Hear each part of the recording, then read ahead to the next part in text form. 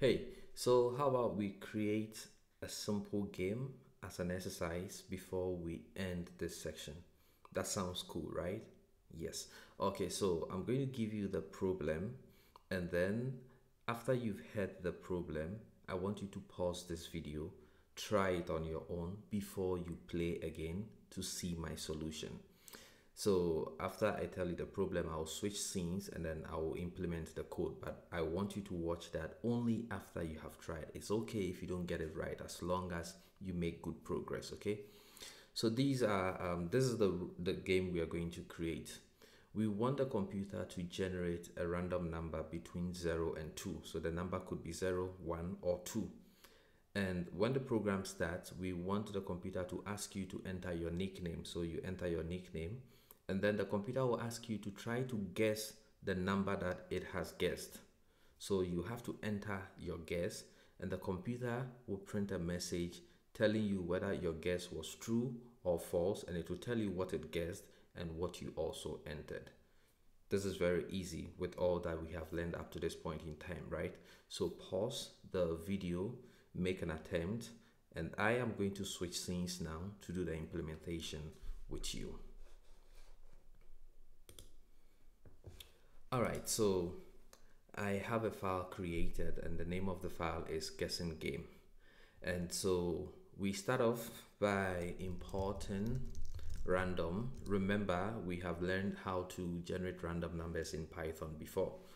Okay, so now that we have imported the random, we are going to guess a number, and the guess here is basically to generate a random number between 0 and 2. So it could be 0, 1, or 2.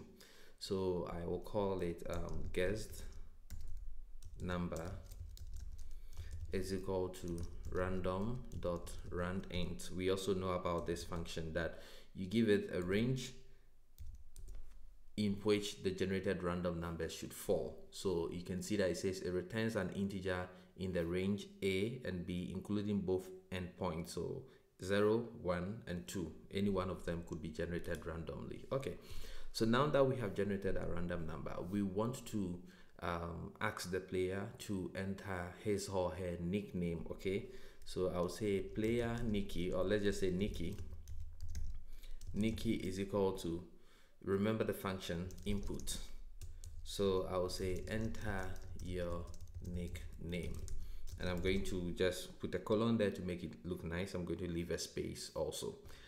Okay, so now that the user have entered the nickname and we have stored it in the Nikki variable, what we want to do is to get the user to enter their guess. Okay, so I will say user guess.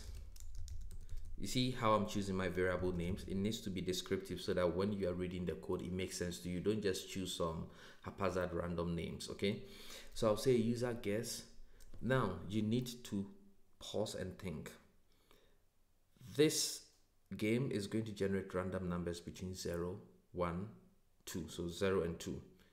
What data type do you think these are? They are whole numbers, and so they are integers, right? And you remember that I said the input function always returns what the user types and presses enter as a string. And so we have to convert that string into an integer before we can use it, right? Okay, so let's say input. I can do that in one line, but I'm breaking it into 2 lines so that you understand what's actually going on. So I'll say enter your guess. Okay, so whatever the user enters here is going to be stored in user guess, but the user guess is going to receive it as a string. So we want to convert whatever is in user guess into an integer and store it back into user guess. So I'll say user guess is equal to int user guess. So this is where we are converting the guess that the user entered, which the program received as a string, into an integer, and we'll store it back into the user guess variable. Okay, so now we want to print out a message saying your guess was true or false, right? And then the computer will show what it guessed and what you also entered. I want you to use either the f strings or the str format or the old format approach, which I do not advise you to use. I am going to use the f strings here. Okay, so let's say game status. The game status will store whether your guess was true or false. Okay, so I'll say game status is equal to. We want to check if the user guess is equal to the guess that the computer made. So we say user guess equals guessed number.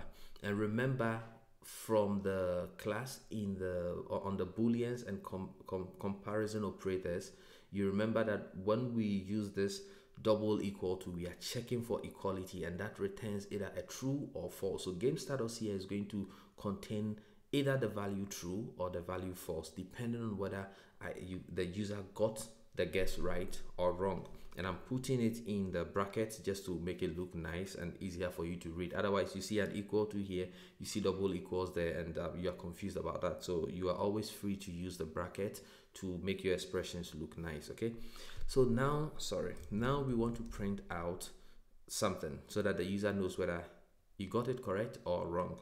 So I'm going to use printf here. So I'll say print, I'll bring the f, and then I'll say your guess is, and then I'll put game status there. Okay, and then I'll print what the computer guessed and then what the player also guessed. So I'll say I guessed, and then I'll put the computer guess there, which is guess number, and then your guess was, and then I'll put the user guess here. Okay, so let's run this program and then let's play our first exciting game that we have created. So I'm going to say Python 3 guessing game. So it asks me to enter my nickname. Let's say my nickname is HackstockPy, and then it says enter your guess. At this point, the computer has already made a guess. It could be the number 0, 1, or 2. Okay, what do you think the computer guessed? I'm going to go with 1. I press enter. It says your guess is false. I guessed 0 and your guess was 1. So indeed, you can see that the computer guessed 0 and I entered 1. So I'm wrong. Let's play this game again. It's exciting. This time around, I'm going to go as Moon Tiger because I'm a tiger and I'm going to get it right. Enter your guess. I'm going to go for 0 again. Yes, your guess is true. The computer guessed 0 and I guessed 0 as well, so my guess was true. Let's play it for the last time. Which nickname should I go with? I'm going to go with Ingenierio. And then this time around, I'm going to say the computer guessed 2. Let's see if we get it right. And yes, we got it right. The computer guessed 2 and we also entered 2, and so our guess was true. And if you were able to do it, hooray. If you weren't able to do it, I still believe that you made progress, and it always takes time to learn anything new. So if you got it wrong, just look at my solution and make the corrections yourself. See where you got it wrong and then fix it. Your variable names don't have to be mine, but they have to make sense when somebody is looking at your source code. So thank you very much for watching, and this is how we are going to end this section. Let's take a quick pause, and then I will see you again in a newer section.